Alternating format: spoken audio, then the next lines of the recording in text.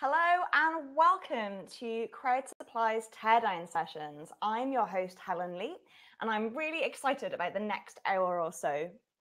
Today's Teardown Session stream is sponsored by the lovely folks at Xilinx as part of the FPGA Playground program.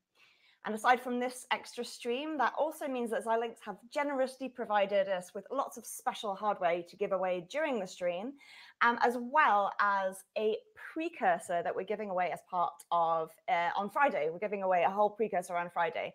And the way that you find information about that is you head over to the Xilinx page on crowdsupply.com, which is /FPGA Playground.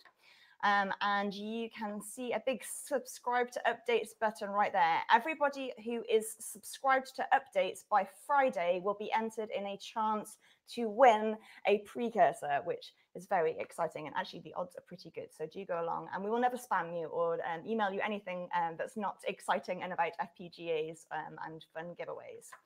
OK, so let's move that. So on the stream, I will normally give away a box of mystery hardware for people who comment at different timestamps. But today, because it is a special stream, I'm going to show you what you can win. And we've actually got 3 of these boxes. So inside of these boxes, we've got a Xilinx Basis 3 FPGA dev board, which has got the Xilinx Arctic 7 on it. You've also got this wonderful WT FPGA booklet inside. Some Xilinx t-shirts, socks, pop sockets, pens, all sorts of goodies, okay? So we've got 3 of these to give away during the stream with a Basis 3 FPGA board. And the way that we win those is I have written down 3 timestamps on a piece of paper on my desk. And if your comment or question is closest to the timestamps on my desk, you will win one of these. And that is open to anywhere in the world that we are allowed to ship to. So please do keep your comments and questions coming because it makes us feel less like we are shouting into a void and less alone. Please do keep those comments coming. So without further ado, I am going to bring on the wonderful Bunnie and Xous. If we can hear you. Yep. Hello. Can you hear us? Wonderful. So this is Andrew, Bunnie Huang, and Sean Cross, also known as Xobs, and they are the creators of the Precursor, coming to us live from a bar in Singapore. Well, first of all, cheers. Cheers, cheers, cheers. Yep. Yeah. Cheers. Yeah. Yakita. Cheers. There we go, maintaining eye contact across the internet because we know the rules. That's right. We know the rules. Here we go. We know the rules. We know the rules. Yeah. So let's kick off. Why don't you tell us a little bit about the precursor, what it is, where it comes from, and what, in fact, it is a precursor to? You want to do it or you want me to do it? Yeah, so I'll start off with it. Okay. So the precursor, the idea of the precursor is it's supposed to be a device that gives you a reason to trust it. The incipient problem is that technology has gotten complex to the point where I can't even say if my phone has a backdoor or not, if I can trust the Intel management engine in my laptop, whatever it is, these types of things. And even if you were to give me the full source code for something, I wouldn't have the time to analyze it anyways. So Precursor is a device that tries to roll back the clock to sometime around the early 2000s when technology was still a bit more, accessible to individuals. And we have create a system based on FPGAs using RISC-V CPUs. And Sean has one here, and I have a couple here. You can see them. We can maybe hold them up for the camera and see what they look like. These are our devices. Yeah. So this one here has the steel case on the back side, so you can see the shine off the back. This one has the aluminum case, which is the standard edition. And Sean has a limited edition front bezel on his. And so that's it.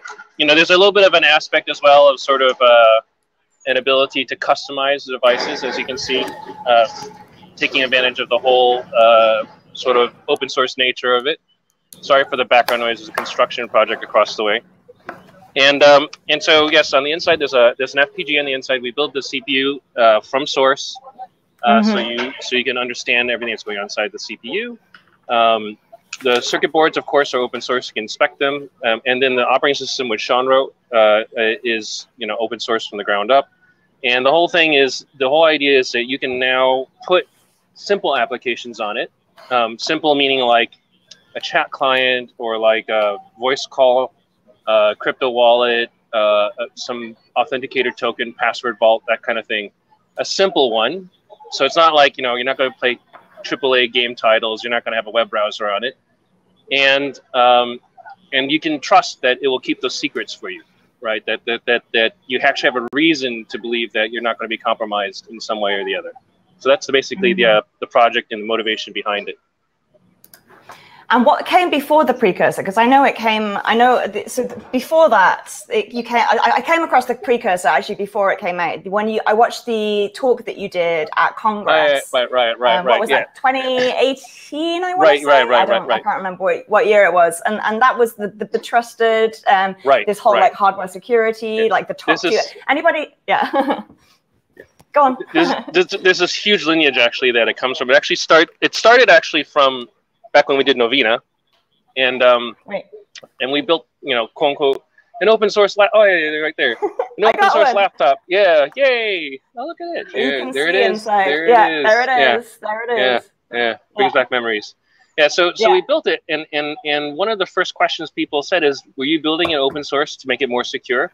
And the answer actually was no. I mean, because the thing is like we actually built open source because we wanted to know if we could build it or not, but security wasn't an objective. And the reason why it couldn't be is because there were closed source silicon blobs, there were bootloaders. We knew what was on the inside.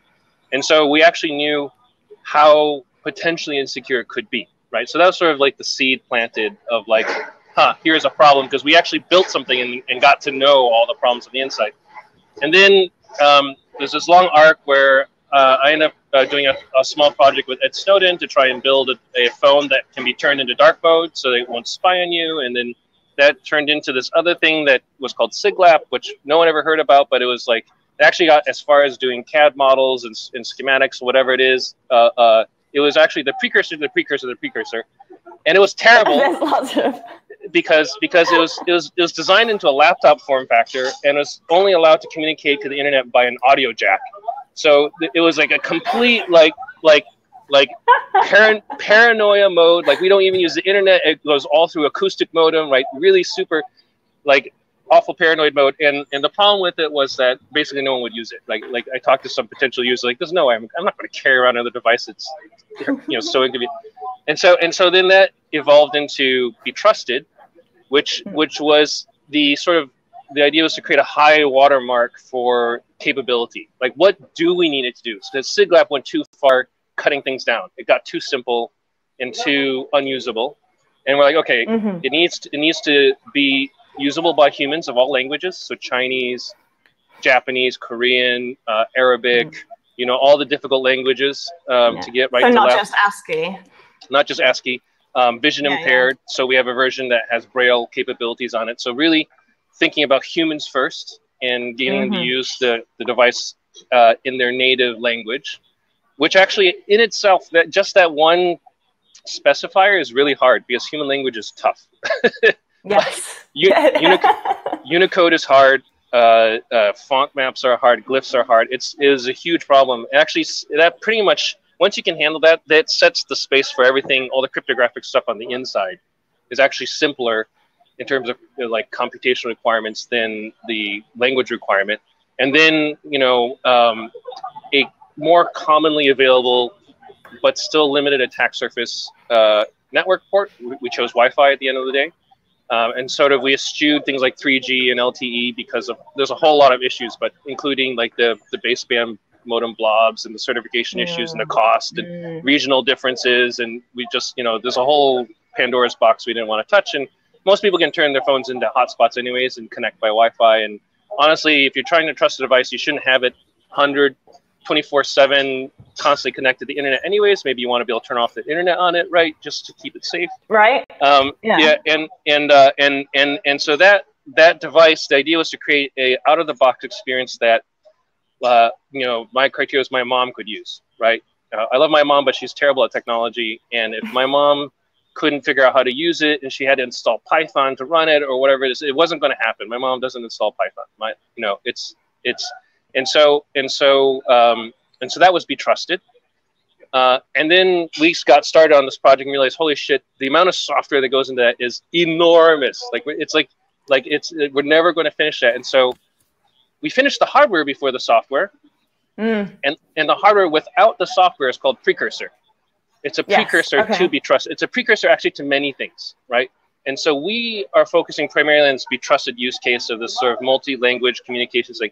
But the idea of precursors is now a thing that anyone can take and turn it into the thing that they need. So if I want a crypto wallet and I don't care about any of this stuff, you can just take Precursor, write your custom wallet on it, and that's the only application it runs, and that's fine, right? We're not going to fight with you over what it does. It's Precursor. There's no, because other part of the problem is that with Be Trusted, part of the thing about making technology for people who aren't technology people to use is you have to brand it, and the brand has to stand for a certain set of guarantees. And so if we want to make a big tent, it's hard for us to pull in everyone's contributions and still call it Be Trusted, right? Because we have to be like, well, we can't take your thing because you pulled in this huge attack surface of libraries, even though it's a great application. It's kind of obnoxious, right? And so by making a thing called Precursor, people are able to take that, put their application on it, and if they have different parameters and they want to pull in a huge attack surface library, that's fine. I don't care. Run it on it. It's a precursor, and you do your thing. And so that's the current round of hardware. Yeah, I mean, one of the things about this particular project is that it runs this custom operating system, Xous. It's a microkernel operating system, and that's just because Linux, while it's really cool, is such a large thing that while it could run on here, we haven't been focusing. Having said that, I fully expect that when this is released, one of the first things somebody will do is port Linux to it and get it running as it seems extremely likely. Yeah. And well, that's okay. That's fine. That is well within the scope of the Precursor project. Go for it. It's not within the scope of the Trusted project, but as a hardware platform, we're okay with that. Yeah. Right. So, Xobs, you've done the vast majority of the software development for around this project, correct? So I said you've done the vast majority of the software around their hardware project. Yes, the original kernel, used Renode actually for simulating it on PC. If you want to execute the RISC-V code directly, you can take a binary and run it either on the hardware or run it within the Renode emulator on a PC or Mac or Linux. That was all something that I put together. Yeah, that's really amazing. I see your blog post on Renode, which I really enjoyed reading. There's still quite a few people that don't know about Renode. So for people who don't know, like, do you want to tell them a little bit about what Renode does and how you use it in your workflow? Sure. If you work with PCs, you'll know that QEMU is usually what people use for executing non-native code on a PC. For example, I know Docker uses QEMU a lot to create, for example, ARM-targeted binaries on an x86 machine. QEMU is great for what it does, and it does have certain embedded devices in it, but it's kind of difficult to extend. And it is not the best when it comes to some of the debugging features. What Renode is it's written in C#, and it is very easy to extend, to add new peripherals. For example, with Be Trusted Precursor, we have so many custom peripherals. We have 3 different timers that are completely bespoke. We have a completely bespoke crypto engine that does ED25519 cryptography. If we were to use QEMU for that, which is the current standard, that would be a complete fork. You'd have to download it and compile it yourself. But with Renode, because it's written in C#, I can create a model for this cryptography engine in C#. And you don't even have to have a C# compiler because it's built into the C# language that you just run Renode. It sees the source file, compiles it, creates the memory map for the emulated device and maps it in. And then any memory write in the virtual emulated platform goes to that emulated modeled peripheral, which is why the exact same binary runs on both real hardware and in the emulated Renode machine. On top of that, it's very good at supporting multiple peripherals in the system, multiple cores in the system. Right. So Renode Precursor has the main SoC that drives the screen, but it also has a separate embedded controller that is what deals with the power management and networking and all of that. And Renode is able to emulate those two at the same time in real time, complete with time steps and keeping them in sync, while allowing them to talk to one another. So it's this very powerful system that is open source and free, comes from Antmicro, and has been instrumental in developing the firmware, the operating system, and all the software for Precursor. Yeah, the Ed25591 emulator was super cool. Like, you pull it off so fast. I think one thing he maybe didn't mention is just how productive he can be putting out those different modules. I will spend like 2 or 3 months building the hardware model for this thing, agonizing over it, and I'll hand over the spec, and like 2 days later, he's like, yep, I got to work in an emulation. Runs the code just fine. Found a bug. I'm like, oh, man. We actually had a contribution.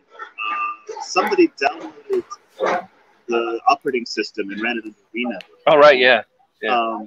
They said, oh, we're going to add more tests to the cryptography suite. And they said, yeah, it works great. It passes all the tests. And then Bunnie ran it on real hardware, and it failed.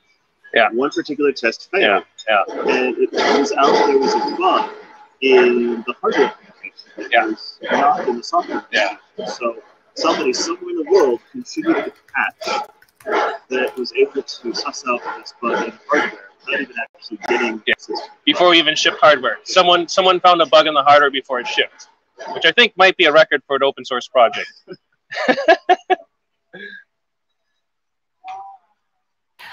So something that I've been really enjoying with the Precursor is digging into your component choices, because you're very considered exactly why you've chosen each one. I wonder if you could talk a little bit about your design decisions and the trade-offs that came with them. For example, your keyboard, your screen, any of those kind of peripheral parts. Sure. I'll take that one. The screen, for example, one of the things. So part of the overall project concept was to make sure you could trust everything from the human to the computer, and so we considered the screen and the keyboard as part of the tech surface. So the problem with, for example, a virtual keyboard on a typical touchscreen device is that the touchscreen drivers themselves, devices have microcontrollers inside with firmware blobs that we can't inspect.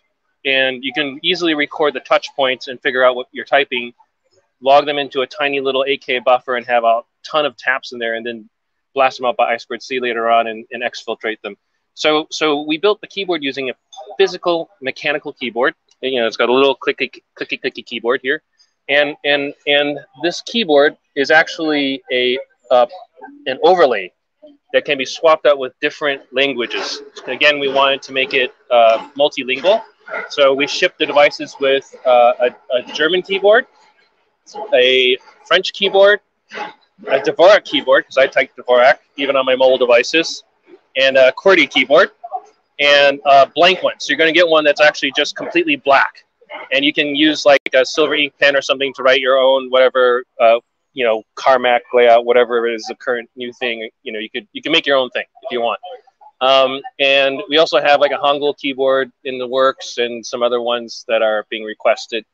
And so of course you have to get a screwdriver out to replace the keyboard, but we're not afraid of screwdrivers here. You take off the bezel, you pull out the overlay, pop a new one, put the screws in, and then you're in a new overlay.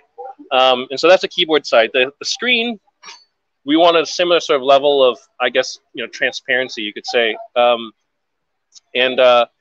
And so we could have gone with a full color TFT screen, considered it, but I wanted something still. The problem is there's still a chip on the inside of a TFT screen that has a full frame buffer on the inside, and we don't know what it does. And so just to be completely pedantic about it, we went with this black and white display.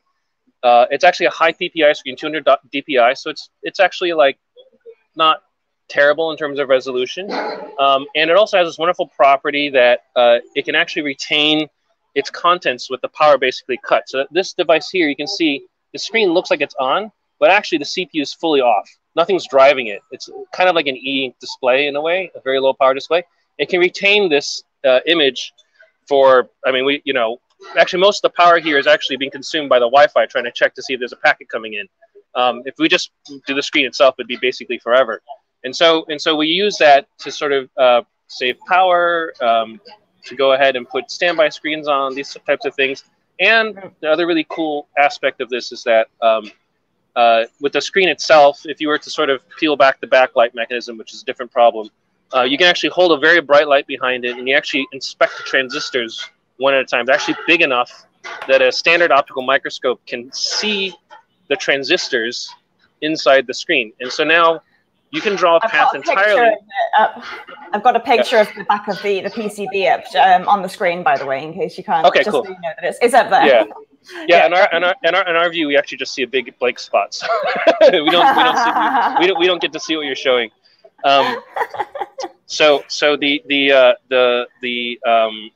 idea is that you can now go from CPU instructions that are executing on a computer you've compiled from source, on an OS you're running from source, and you can actually be confident all the way to the actionable TFT elements that the data is what you believe it is, and the OS itself is similarly a bit paranoid in that we try to, have the secure enclaves, things that provision the root keys, be directly responsible for driving like the font maps and the primitives. We don't trust a third-party library to go ahead and render these things, because the whole idea is one of my things that always bothers me, like on my mobile phone, is that every now and then a box will pop up that says type a password in it. And it's just this Pavlovian response. You start typing your thing, and I go, wait, is this that application or is it another application? It just popped up right in the middle with no context, no nothing. And so, but you have really no way to kind of know because all these background services are going. And while there hasn't been like a high-profile exploit taking advantage of that yet today, I just feel like this is one of those human exploits that is going to become more and more common as the backdoors inside the hardware and the software become more and more sealed. And I don't want our device to become, subject to human exploits at the end of the day. Yeah. So I've got a couple of questions around that and some comments. So people asking, does the keyboard have a PS/2 input so I can use a Model M? We've got someone asking, is it about the screen? Is it memory LCD or sharp hybrid memory display? Yeah. Okay. And someone's asked, yeah, go okay, on. And then someone said, I presume they're MOSFETs rather than BJTs. And then someone's asked, has anyone done any exploring with the Braille/non-screen version? Yeah, okay. So there's some keyboard questions and like a couple of display questions. Okay. I mean, the keyboard display, the keyboard is a relatively easy question because there's an I2C connector. So the keyboard is actually a completely separate PCB that you could fabricate yourself. And it just has a connector that you can find on local DigiKey or whatever, mouse or whatever. DigiKey, mouse, or that sort of thing. And it does have an I2C output, if I'm not wrong. It does. And it's a server. So it is a server in Xous that takes those keyboard inputs and sends them up to the input layer. So it is a weekend project, really, to get fab a PCB. You could go to some cheap PCB shop like Osh Park or PCB, but one of these PCB vendors, and get a custom adapter board made to go from I2C to PS2. Actually, I think they're GPIOs, right? They're GPIO. Yeah, you could actually just bitbang directly. Yeah. Add a GPIO module to the CPU and then PS2. You add some level shifters to go from those pins to a PS2. It's 5 volts, I think? No, 3.3. PS2 is ancient, probably 5 volt. Level shifter, right? Yeah, what's USB? USB is 5 volts. I don't know, I would need to see. But in terms of extending the system to support that sort of thing, it's definitely in there and is not too difficult to do so. I think that's based. So then there's a question about, okay, the LCD is a sharp memory LCD. So it's from that series. Okay. That answers that one. I didn't quite get the BJT versus MOSFET, but it's talking about the transistors on the LCD itself. They're amorphous TFT MOSFETs. They're not BJTs. Okay. And then there's a fourth question, which I'm sure I'm missing. What is it? Which was, has anybody done any exploring with the Braille or non-screen version? Oh, Braille on. So basically, like a display that can have bumps or something like this that you can read. Yeah. No. For the Braille version, we're using audio feedback. So basically, there's a 6-key keyboard that are the 6 dots of Braille that you type on to enter your stuff, and then it will speak using one of the open source text-to-speech engines and tell you what you're typing. I think I did look a little bit at those sort of those like live bumpy Braille reader things. They're really cool, but they're very mechanically complex and a bit outside the scope currently. But it's something that I think would be neat to look at someday. Now, I did have a question about the memory LCD, saying, is memory LCD a security issue, though? So I'm obviously not, because you've chosen it. So the memory and the memory LCD, I mean, it seems like someone might be able to access that, but is that not the case? So it's called a memory LCD, and the reason why it's called a memory LCD is because each pixel element contains the memory it needs to retain its state.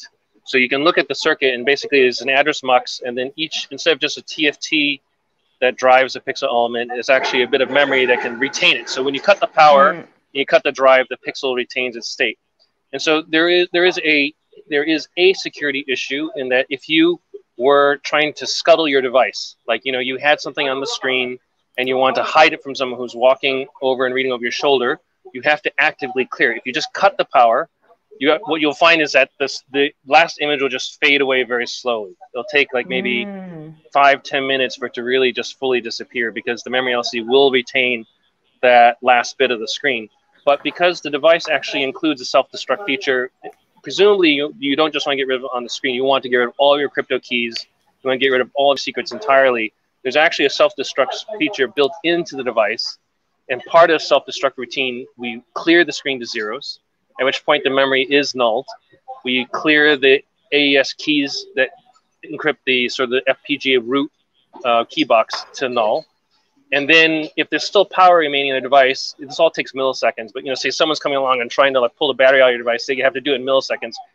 It'll start chunking through the flash memory and just erasing everything like crazy until the power is cut. So it should be able to pretty effectively scuttle itself. And as part of that part of the routine to scuttle itself, it includes clearing out the LCD.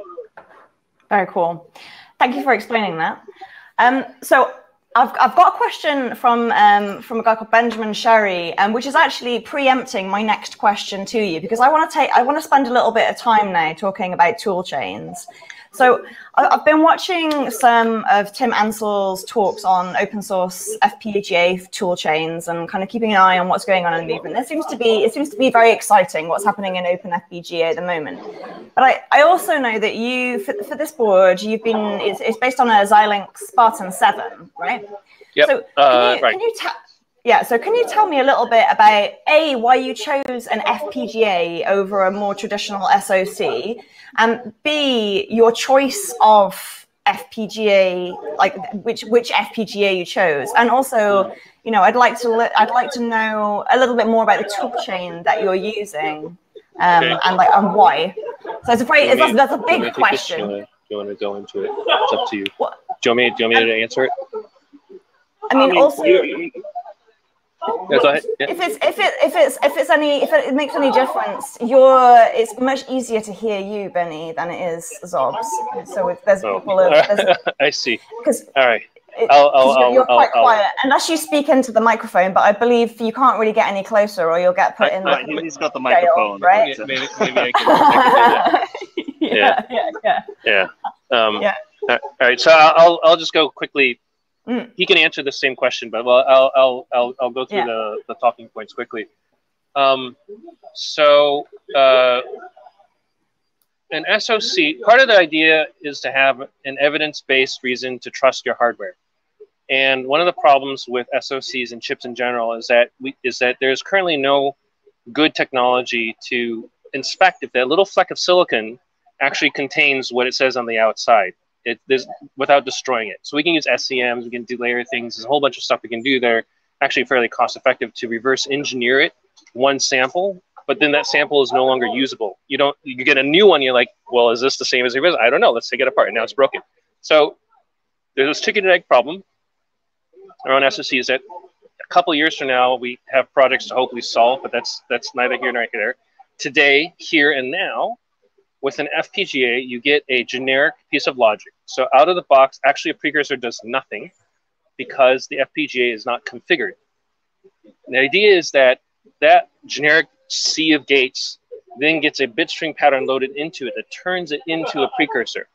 That bitstream pattern is a huge search space in terms of where the specific bits get located. So if someone wants to go ahead and try to exploit it or put a backdoor on the inside or do something like this, they're going to have to do something fairly large, fairly detectable, fairly robust to make sure that they get your specific version of the bit stream attacked a priori by putting an implant in the fab in Taiwan or wherever these things are built, right? And so that significantly ups the bar in terms of the silicon exploit side, and it's what we can do today to sort of plug the hole around trust-based, evidence-based trust for the CPU itself, right? And so then that's why we go with an FPGA versus a standard SoC. It does come with trade-offs in terms of performance. An FPGA can only run at about 100 megahertz, whereas if we did the same thing in an SoC, we'd be running at hundreds of megahertz, right? Orders of magnitude more performance, but it's good enough. I think we're there. And then there was a question about tool chain, I believe, right? And so, so Tim Ansel, as you mentioned, he's working on a wonderful project, SymbaFlow and Project X-Ray, to create a full open source tool chain for the Spartan 7. And we hope to eventually be able to implement Precursor using these full open source tools, but they're not quite there yet. And so in an effort to go ahead and get this shipped earlier, we're using the Xilinx proprietary Vivado toolchain, which is free to download, but not free as in freedom, right? It's free as in beer, but not free as in freedom. And so, but you can go ahead and just register on their site and download a copy. It's huge. It's 100 gigabytes. It has log4j on the inside of it. It has all the things you don't want inside closed source software, right? But it's there and you can use it. And you can compile your stuff down to a bit stream, and we can actually inspect the bit stream and see if anything has been put on the inside. Because of Project X-Ray, we can actually inspect the big stream and see if anything's not in place. The good news is we've written everything inside LiteX, which is a Megan-based Python hardware description language.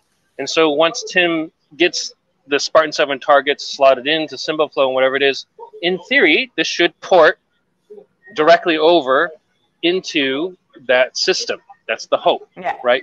And so at some point when that software is ready, we can go ahead and flip a switch and go live into the full open source toolchain. So it's one of those things where we're trying to put the wheels on the plane as it's taking off the road and trying to get everything done. And so one of the compromises, we're using the toolchain we can have now to get it done.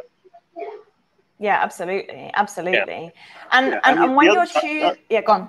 Yeah, go on. No, the other thing is that there's actually two FPGAs in there. There's the SoC and then it's the EC. And the EC is using an ICE40, which does have a fully open source toolchain. And in fact, we are using the Ice Storm NextPNR toolchain for that. So it is a little bit open, but the big SoC is you still using the closed source Vivado toolchain. So it's kind of, we'll get there eventually. It's the goal.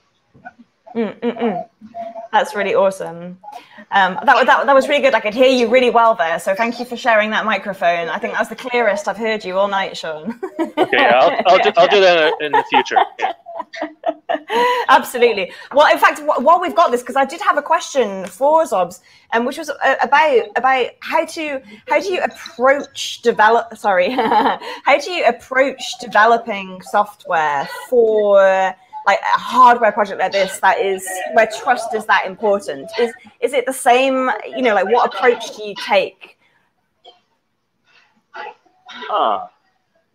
That is an excellent question. That is a really good question. That was my question. Oh, okay, well, good job. Thank you. No one's ever told me I've given an excellent question before. No, so it's when you deal with this sort of thing, needing to worry about security, a lot of it is trying to figure out how could things possibly go wrong. And that's one of the nice things about using Rust, is that it won't compile if you don't handle all the things that could possibly go wrong. Well, most of the things, at least, because error handling it's not like other languages where when an error occurs, you throw an error and hopefully you deal with it somewhere. You must deal with any sorts of errors. You know, one of the things that we use an awful lot is non-zero usize, which is a type in Rust that is guaranteed to never be zero, which means it's never going to be null. A lot of time, you know, even in Java, you have to deal with things like null pointer exceptions. So a lot of it is just defensive programming and making it so that it is as inconvenient as possible to write software that can get in an undefined state. Rust is a nice programming language because it has all of these safety features in it that make it difficult, not impossible, but very difficult to do this sort of thing. That doesn't mean that you don't get into really weird errors. For example, there have been many times where Bunnie has come to me with a problem where when it compiles in this particular way, suddenly, what was it? Values start returning either true or false depending on the length of the path that gets compiled with. Yeah, that one. Yeah, and it turns out that was a problem, well, in unsafe code in Rust, where it was the loader actually was loading 2 pages of memory into the same address space. So basically 2 threads were sharing the same stack, which makes things really very unhappy and very difficult to compile. But mostly what you need to, it's the same as any other weird issue like this. You need to figure out what could possibly be causing this unexplained behavior. This shouldn't be possible, but clearly it's possible because it's currently happening. And trying to narrow down the sources of this particular thing. Like, yeah, I think this particular problem was because the length of the path caused it to hit exactly 4096 bytes. It hit a bug in the loader that caused it to skip a page. It was an ELF format thing. Yeah, it was an ELF format thing. The way the ELF format packed or something like that caused a section to fall into. Sorry. Yeah, I was just looking at this today. It was the length of the path caused the ELF file to just have one of the sections flip into another page which had different permissions in it, and this just leads to one of those legacy issues with ELF format itself, which I have a issue open on our GitHub. It's like, what the fuck are these guys doing? They pack together different pages with different permissions and the sub page size granularity, but it's just been built in the standard since before they had virtual memory, and so everyone does this. And I'm like, how does the world exist and no one's like fixed this yet? But it's just the way it is, and so that's the way we have to use it. Yeah, it's one of those things where it underlies the entire history of everything. But until you are building an operating system, you don't go to think to ask about this sort of thing. Yeah. But yeah, to answer the question, lots of defensive programming, while at the same time just taking every single error you see and not just waving it away as something weird the computers do. All right, let's take a look in the comments section before I move on to the next question I've got for you, because we've got a very, very busy comment section tonight. It's actually been very sociable. So thank you, everybody, for chatting. Yachida, cheers. So I've got a few questions here. So let's go from the bottom up, which is not particularly useful way to do, but it's, oh my goodness, this is an old-fashioned, okay, this is an old question. So, we've got a question asking, can I run Chumby apps on the Precursor? No.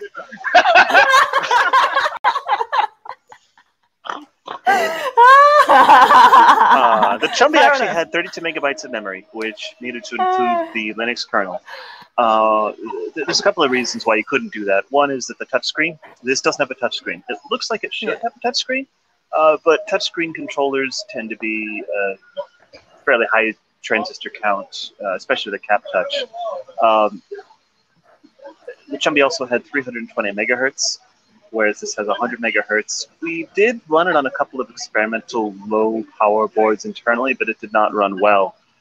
Then there's the other reason that it's Flash, and you'd need to use some modern implementation of Flash, which generally involves transpiling it to JavaScript. And none of the JavaScript interpreters will run very well in 8 megabytes of memory. So it's not really feasible to do that. But that's a great question. Yeah. Okay. So there's lots of chumby love in the comments. So is anything new on the database file system that Xobs has been creating? Bunnie. I'm not sure what. This is the PDDB I think he's asking about. Yeah. Okay. Yeah. So that actually the PDDB fell onto this side of the table. Actually, yeah. So the plausibly deniable database. I think what he's asking about is there's this wonderful XKCD comic which shows a fictional scenario where there's two nerds like, we've created this unbreakable cryptography and blah blah blah, and there's like these guys trying to get into it, and they say, no good, it's 49.6-bit RSA, we're going to have to just give up. And then the next panel is like how it actually happens. Take this $5 wrench and beat it out of him, right? And so it's sort of like the rubber hose cryptanalysis exploit, right? And so the problem is as technologists, as we build better tools to keep secrets, what you don't want to do is you don't want the human to become the target, right? That's actually not productive at all. To make it so secure that that all of a sudden your life becomes the thing in exchange for your secrets, right? And so one of the things that I want to design into is plausible deniability, which is that you can't say for sure whether all the secrets have been disclosed on a device or not. So if you're, say, at a customs checkpoint and someone wants to go ahead and say, oh, in order to enter this country, give me all the passwords to your device, right? You want to be able to give them a list of passwords and say, this is all of them, Scout's honor, right? And there's no forensic device or technique. You can't look at the free space. You can't look at the crypto tables. You can't do whatever and be like, oh, I see a blob here that's still encrypted. What about that? What's this all about, right? So there's so a lot of the traditional sort of encrypted file systems, you can still see the evidence, the footprint of their existence on the device. The fact that there's even a mountable volume or a blob that hasn't been discussed. So I've created a file system, if you will.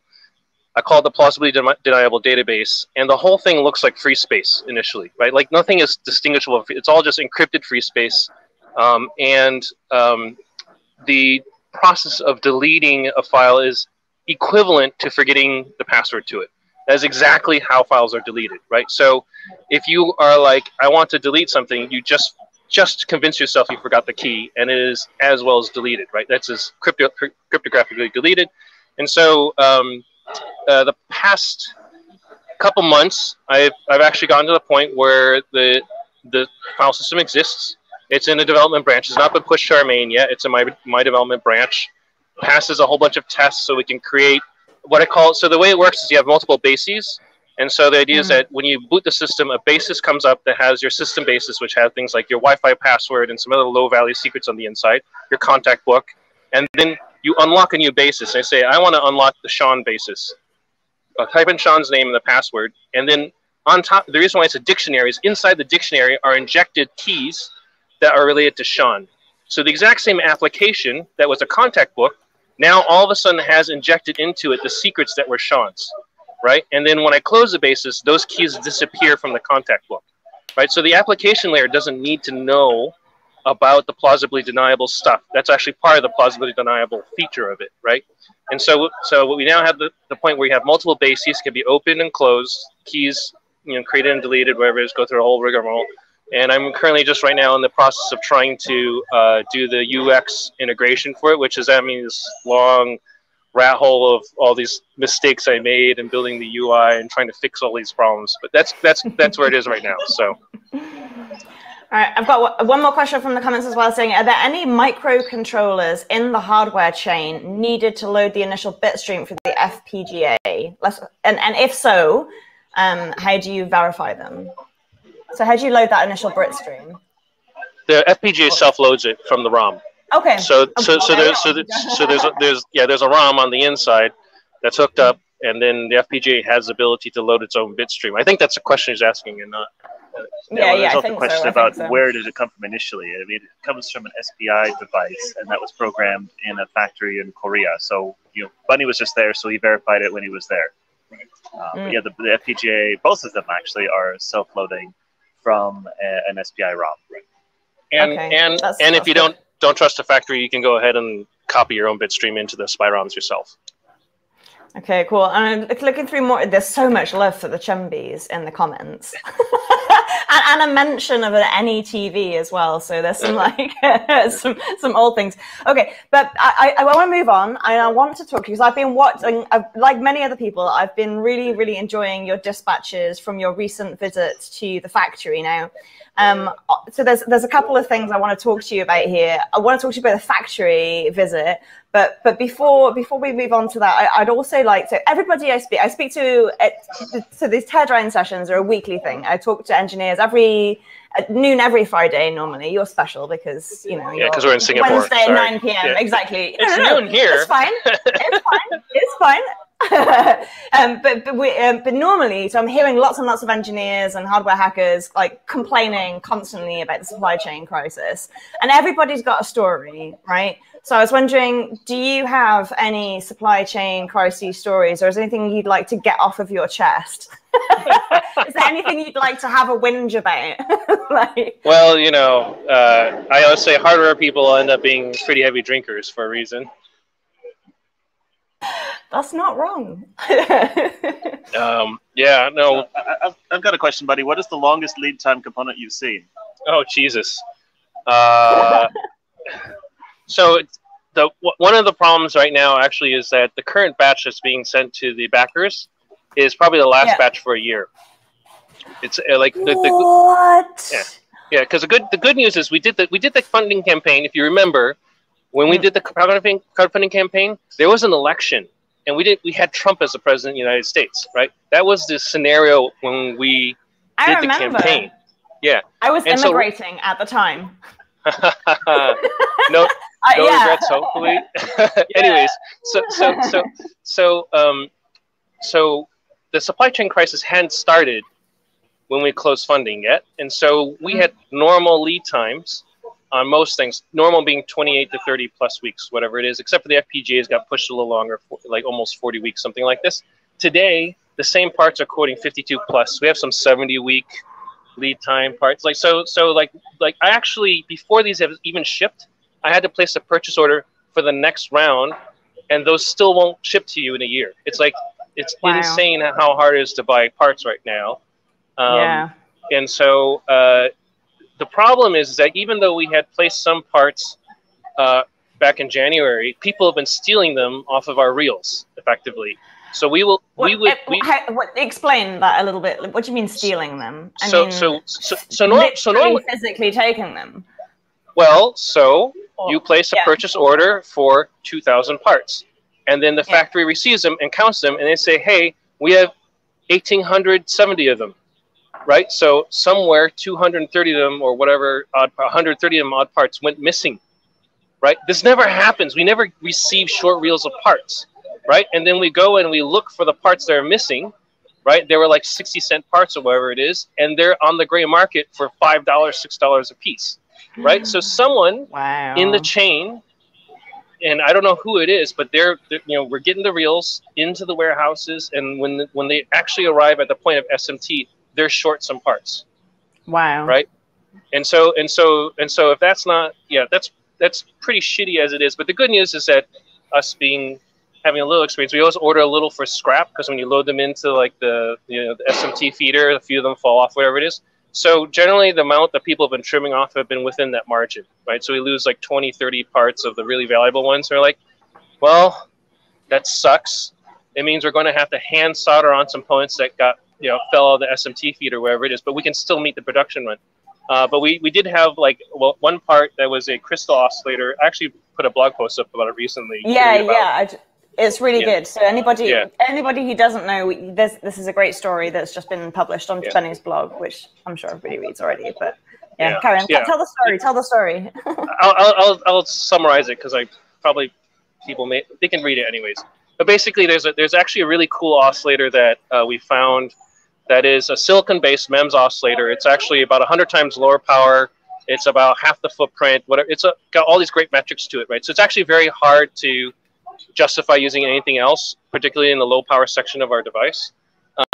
And back when we designed it in, there were gobs and gobs of them on the marketplace, right? We ordered a lot, and then again, these came short. This one came short by 350 on the reel, right? Actually, no more than 500 on the reel, I think was total shortage. No, sorry, I take it back. What happened was, actually, going back to the whole story, this one, the distributor full out canceled on us, right? So we ordered, 28 weeks later, there's a 30-week lead time, I think 28 weeks later, 0 arrived, right? And the distributor sends us a note saying, sorry, we had to cancel it because the machine that we use to program these things is broken and we can't fix it due to the supply chain crisis, right? And so we had waited the whole penalty time and then found out just a couple of weeks before delivery that they were unavailable. And so the reason why we ended up 350 pieces short is that we then panic bought every single, we just went, on every single website and bought every single legitimate source we could, and we're still 350 pieces short, right? So that's how we ended up 350. So this one was actually a full cancellation, right? Wow. Anyways, yeah. So long story. I'm placing bets across the table. I'm buying from Element 14. I'm buying from Newark. I'm buying from all these different places, trying to hopefully get some parts in time for the SMT start, because this is one of the few parts that are not available. And because it's an oscillator, we can't just sub it out at the last minute because you have to go through EMC certification over again, right? So it's just a non-fungible part. It's like not only does it impact performance, it impacts our schedule. It turned out at the end of the day that DigiKey could program the parts and make them, but they had a website configuration error that didn't let them show up on the website as orderable, right? And so effectively they didn't exist in the world if you couldn't order them through DigiKey. It's one of those weird things. And so after talking to SciTime and confirming it's an orderable part, I talked to DigiKey and the technical guy there. DigiKey's great. You can get on live chat and talk to the guy, and he was really just fine. He's like, yeah, no, I just checked here. The order codes are there. They're just not on the website. So I then finally found, through a couple of customer service reps, this wonderful lady, Mel Stentz. She was just like, I drew the lottery, got the DigiKey rep, and she just picked up the ball and ran with it. This is like classic. You own it, you fix it. Like, just she wasn't going to let the buck pass her. She was so committed to fixing this problem for me. She was like, we are going to fix this for you. You are going to ship your product. Don't worry about it, right? She was just like going through and like, oh, it looks like there's an order code here, but the quote can't come up, and this must be this sort of thing. I'll send some emails out, in a few days you'll be able to order on the website. And guess what? 3 days later, we order it. A week later, it's on the line and SMT starts. I'm just like, yes, this is so good. That's amazing. What a story. And so, as you say, like when the Precursor ended, that's when it really started to crunch. The end of the campaign was about around the time that the supply chain crisis really started to hit, and everything was thrown into disarray. So I was both for the supply chain crisis purposes, but also for did you have to make any changes to your design from the prototype that you were showing as you went into actual manufacturing, into production? Were there any changes that you made? We weren't allowed to, let's put it that way, because we went for EMC certification. I wish we could have. Things would have been easier if we could have swapped some things out, but because we actually cared to get the CE and FCC certification, once we got past that gate, which was around June or July, we actually had the chamber tests done. It took 3 months for the certificate to issue. That's a different problem. But once we got the chamber tests done, we didn't have to repeat the chamber tests to sub out any components before we shipped. And so that was around the time where things started to get really dicey and things were starting to disappear from the supply chain. So there's a bunch of things I'm like, I really wish we could, but you know what? We'll just buy the expensive open market versions because it's going to be a $3,000 chamber exercise and a recertification anyways. And so once you sum it together, it's not going to be worth it. So we end up actually paying a bit extra for the parts because of the certification. The next Precursor run will probably actually have some sub outs, to be honest, because we can afford the chamber time and the recertification. But it's really right now the buyers. Actually, what I'm kind of counting on is that the buyers out there trying to source it, they're quoting, I don't know, 70-week lead times, whatever it is. But what I'm kind of guessing is that after the Christmas season is over, what happened is a lot of people over-ordered, and there's not actually there's going to be more devices than people bought. There's going to be like, you know, everyone thinks they're going to buy whatever phone or whatever gadget, and one of them is the big seller, and a bunch of them don't sell. And then there's a whole backlog that's in the factory that gets canceled and pushed back in the chain.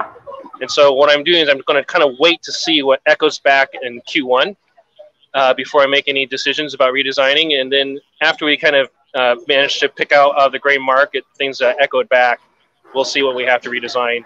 And Sean has some comments on it too. No, the other really weird thing about the whole precursor development is that up until now, every product we designed has involved a lot of hands-on activity. For example, Bunnie mentioned the anechoic chamber. Normally, we're in the chamber with the device, so that if they spot a problem, we can put copper tape on a particular area or figure out where the offending emissions are coming from.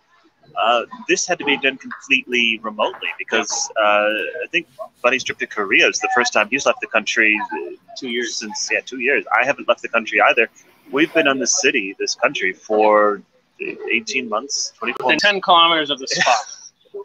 Yeah, it's been a really weird couple of years. And this product has been a lot less hands-on, a lot more remote work from home type thing than any other product that we've ever done, and it's just been a completely different way of doing things. Yeah. So. And at the end of the day, that effectively ties our hands as to what we can do in terms of substitutes and swaps, right? Like, you know, if we were in China in person and I had to swap a component, one of the things you can actually do is you can kind of sweet talk the chamber operator into like slotting in a new, like, you know, you can do things when you're in person you can't do remotely because everything has to go by the book remotely.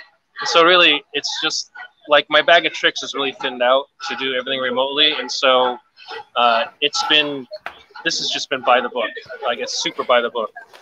That was actually something that, Josh, who you know, Josh, for viewers that don't know, Josh is the co-founder of Crowd Supply, and he did have a question for you, and he sent me with this book, which was, so Bunnie, one of the things that you've done, this is the Essential Guide to Electronics in Shenzhen, which is one of the books that you've written. There's a number of other books, including The Hardware Hacker, and there was a collaboration. Wow, she has them. GP, yeah, absolutely, of course I do. So, like, please do support the authors. But the question I had was around the guide to Shenzhen, right? How relevant is this dead tree version going to be after? Like, how different is it for you now? Like, how are you managing this relationships that you? Right. So first of all, the dead tree version, 90% of the book is a translation guide based on the Chinese language. So all that's still relevant. The Chinese language hasn't changed through the pandemic. There is a back section which includes maps. Those are probably worthless at this point in time. I'm almost 100% sure. So I have vaguely been able to sort of watch what's going on in China over people's shoulders, and let's just say, trying to be politically correct here, let's just say that the pandemic has been an opportunity to remodel facets of society, and I feel there are a lot of things that aren't the way they used to be. They just aren't, and they're probably never going back. And so actually, one of the funny things is sometimes people try to call me for some advice, like, hey, how do you do this sort of manufacturing thing? I'm like, you know what? The first thing I say is, like, you know what? This is your golden opportunity. You know as much as I know now, right? All those years of expertise I had on the ground trying to learn things, worthless, right? Like, actually, your fresh eyes on it, your ability to go and explore and learn things, your lack of bias is an advantage over my entrenched sort of views on these things. And so really, people who are just entering right now have a chance to sort of figure things out more rapidly than I have, because I have a legacy of vendors and suppliers that may not be able to respond as quickly to new conditions. And so I'm actually sort of, you know, I've got eyes out to the world to try and find out what are the new things, what's going on. You know, someone else is going to figure these things out, and maybe someone else will write the next guide to Shenzhen, and I'll be buying it and learning from it and figuring all these things out myself. Yeah, absolutely. And that is the thing about paper books, is they do go out of date, don't they? So I did have a question, which is kind of like, we're going back to FPGA talks. So when I was doing the research earlier today, when I was like cleaning my workshop, my workbench to make it look presentable on camera. I was watching a few of your talks, historic talks online, and something that I'd never heard of before in hardware that you were doing was called the ASLR for hardware. So using randomization in FPGAs, and I thought that was a really interesting technique, and I wondered if you could talk a little bit about how you might use randomization in FPGAs for security. Okay. So basically, the idea is that an FPGA, it's a generic sea of gates, right? Which tens of thousands of elements, and where you place an exact flip-flop or a LUT or a gate or the equation depends upon the parameters of a place-and-route engine, which is actually kind of stochastic. They use this sort of simulated annealing hill climbing algorithm, which has these random seeds that guide the process, and you can get actually quite different outcomes from slightly different seeds. There's a little bit of a butterfly effect that goes on. And so one thing that we do, this is actually a misfeature. A lot of people want repeatable code, obviously. They want repeatable designs. And so Xilinx built this thing into Vivado tools where if you have the exact same netlist going, the exact thing comes out again every single time, which is good for repeatability. But what we do is we actually inject a randomly generated 64-bit number in just a register that you can read. It's just ties up and down. And that's enough to go ahead and perturb the algorithm so that every single time that you rerun it, it places things differently. Differently enough that basically if you're like, oh, I think that, you know, the overflow bit for the program counter is going to be here, and I want to override that so I can go ahead and divert a branch with a secret instruction, right? If I can just remap this one LUT, I can do that, right? And so that would be the classic sort of exploit on an x86. I have a program counter, and I've got an extra unused opcode, and I execute it, and it flips a bit, and then I can go ahead and execute an instruction that's not an instruction set, right? You can't know where that bit is anymore, because depending upon that 64-bit seed, the outcome of the compilation is going to be radically different. And now you effectively have like an ASLR for hardware, in the sense that like someone in the foundry, in the fab, can't say this is the LUT that we have to modify to go ahead and do it. And so now I've got a cluster of LUTs, or like the whole device has to have a backdoor on the inside. And that greatly expands the effort that the attacker has to have to put a backdoor inside the fab. Yeah, really cool. Well, improbably, it's been an hour since we've been talking to each other. Yeah. It has been an hour, and like we've covered so many topics. It's been really exciting and really interesting. We've had absolutely loads of comments going on as well. Is there anything else that you want to share, promote, talk about the future, tell people what's going on in Precursor? I didn't even talk about the OMUs. I really wanted to talk about the OMUs, like, and it's been an hour and we've not talked about the OMUs. Like, is there anything else? It's true. I was just about to point out that with FOMU, you know, you mentioned the ASLR. Like, when we built it, it's so full. It's 99% full, which is unheard of. Wait, stop. Tell them what it is. Tell them what it is first. It's tell them what the FOMU is. I don't think I actually have one, but it's an FPGA that fits in your USB port. Oh, you have one. Wait. Oh no. I do have one somewhere else, but it's on my desk, not in my. But I can show it on the internet screen. So it's this whole range of ultra tiny development boards. And we actually did one that was an FPGA, hence the F in FOMU. And it uses the ICE40, which has an open source tool chain, and it is 99% full with the debug version. And there are certain seeds that you include with this ASLR where it only meets timing. It only actually is guaranteed to work with about half of the seeds possible. So we use that randomization for that project to ensure that it actually works and works with the particular specific incarnation of silicon. Like it varies from chip to chip to the point where if you use different seeds, then it won't actually work. So that's at the moment. So tell me what's going on with the UMUs. Oh, it just got really loud again. So put the microphone to your mouth and cover it. Your construction people just got a bit enthusiastic, huh? Yeah, I think you're good. Yeah. It's all good. It's all good. So is there anything? How can people keep up to date with you on the internet? Is it just both of your blogs, your Twitters, your, you know, what's the best way? Blogs and for me, GitHub actually is where I'm most active. Like I didn't even think of that as a social network until recently, but it is kind of where all of my social activity does. And what's your handle on GitHub?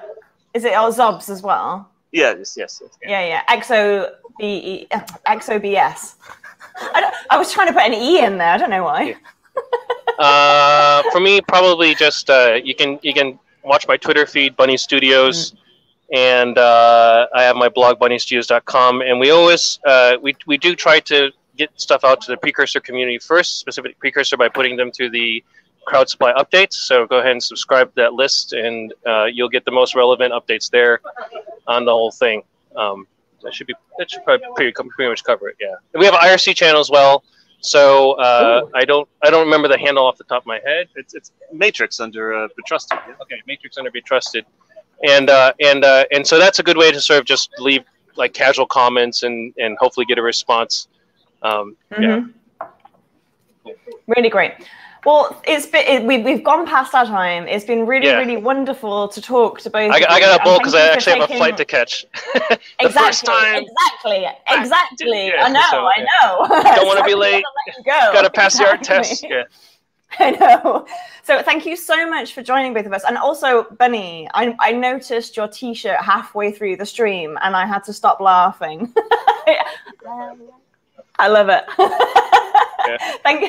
So thank you both for joining us, and also thank you both. You've had so many positive comments, you know, for your past work, your current collaborations, and your future. So lots of people love you. We all want you to carry on doing what you're doing. Thank you for joining us so much.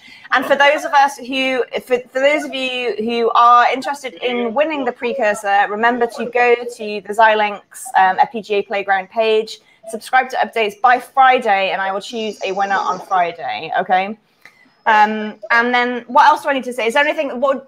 Have your closing comments before I end the stream.